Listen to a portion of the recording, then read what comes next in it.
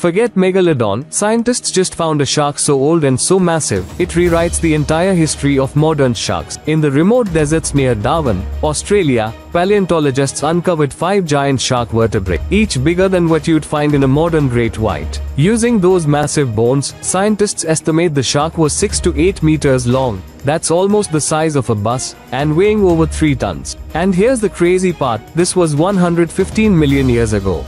Until now, experts believed the earliest modern sharks were small, maybe a meter long. But this monster proves giant apex predators evolved far earlier than we ever imagined, tens of millions of years before Megalodon's ancestors. This discovery shows early oceans were already home to massive top predators, reshaping how scientists understand ancient marine ecosystem. And because shark skeletons rarely fossilize, this could be just the tip of the iceberg. So what did this mega shark hunt? Marine reptiles? Giant fish? Other sharks? Scientists say, we still don't know. But discoveries like this suggest Earth's ancient oceans were far more dangerous than we ever thought.